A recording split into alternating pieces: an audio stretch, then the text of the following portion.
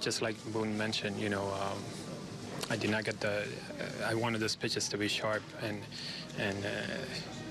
difficult on the hitters, and I wasn't able to just finish those pitches the way I wanted. And they took advantage of that. They were able to hit the ball, put in play, and score some runs. Overall, still pleased with your performance? En general, sacando ese inning, ¿te sientes satisfecho con la salida de hoy?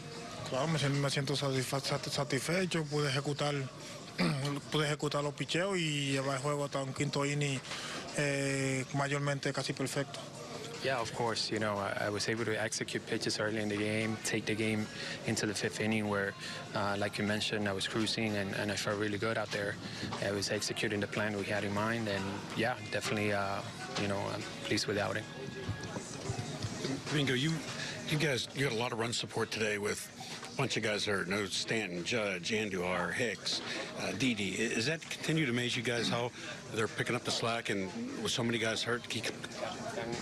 El equipo detrás de ti ha bateado mucho y te han anotado muchas carreras, tomando en cuenta que hay muchos de los jugadores que están en la lista de lesionados, como Didi, Judge, Stanton.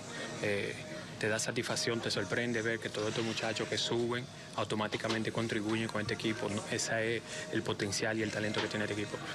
Claro, me satisface, ¿sabes? Ver cómo cada uno de nosotros nos vamos desarrollando.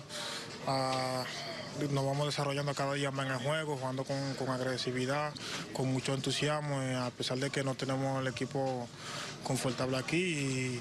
Y ¿sabes? Más súper satisfecho, me han dado buen apoyo, me han bateado como he querido y contento con el equipo. Yeah, it's very satisfying to see, how many guys come up and start contributing.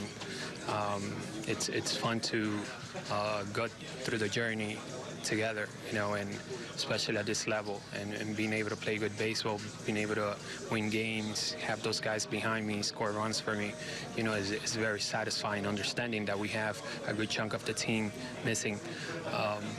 So seeing that it's fun and exciting.